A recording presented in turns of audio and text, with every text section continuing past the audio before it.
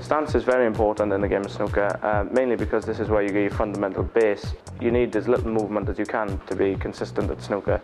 My stance, I have one leg bent and one leg straight. This is to give myself the optimum stability on the shot. So now I'm going to show you how my stance actually works.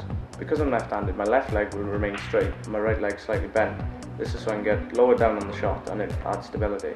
For right-handed players, your right leg needs to be straight and your left leg slightly bent.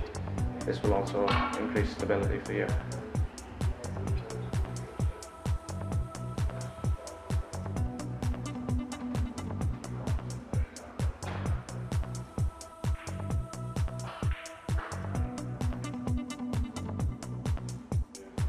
Now I'll move on to holding the cue.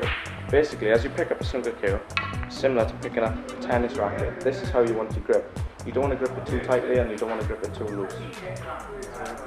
Another mistake some players make is holding the cue too loosely. I strongly recommend that you don't hold the cue too loosely because you lose control of the actual shot and it's difficult to keep consistently the cue going through one straight line.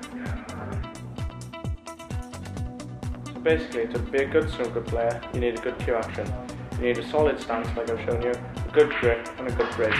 Remember, there's 4 points of contact on each shot. There's your grip hand, your chest, your chin and your bridge hand.